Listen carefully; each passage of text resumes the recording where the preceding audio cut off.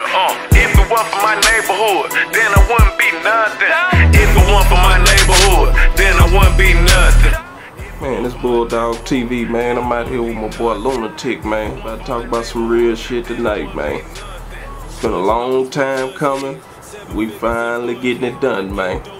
Man, go on ahead, kick them that real shit, man. Let them know who you are, man, where you from, and what you represent and everything.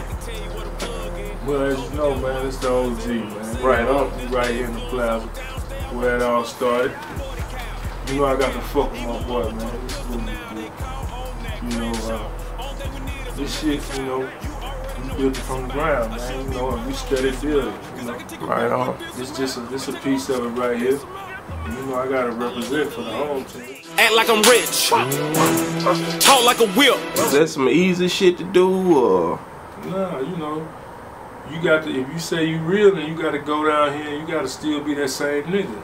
You know what I'm saying? You don't go somewhere else and change. So, you know, I had to go through this struggle to be down there to do that time like that because I had refused to allow a nigga to tell me who I'm going to be. Right on. Right I am who I am, you know what I'm saying? I'm going to represent who I am. And if you didn't like that, then guess what? You had a problem with me. We're going to deal with that problem.